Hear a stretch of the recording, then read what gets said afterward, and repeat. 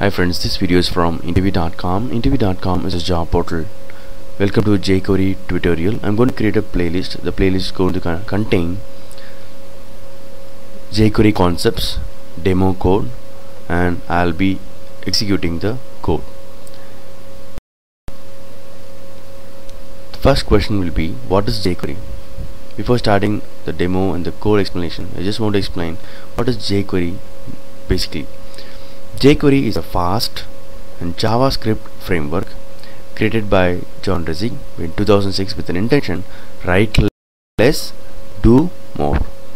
Jquery as an abstraction layer, since it has a lot of functionality that you would have to write many lines of JavaScript code to accomplish the same, and wraps it into function that you can call using LOC, single line of code.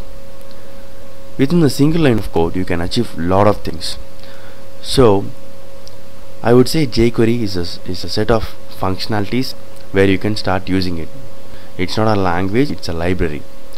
I can give you an example. If you're a Java programmer, Java comes along with the Java API, so where you can start using all the APIs.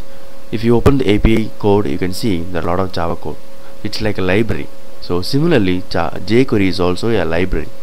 Please remember, Jquery does not replace JavaScript. JavaScript is a language, Jquery is a library, it's an abstraction layer.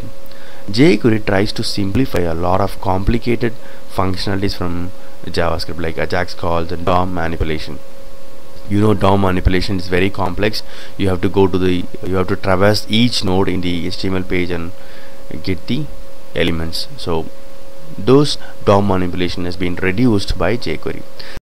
Jquery is not a language. Please remember, it's not a language, it's a big library where you can start using the functionalities, understand the functionalities, understand the parameters and options, start using the API. That's what I would say. Jquery is not a language, but it is well written JavaScript code. Hope these 5 points are useful. In the next video we can see why do we need Jquery. Thank you and all the best.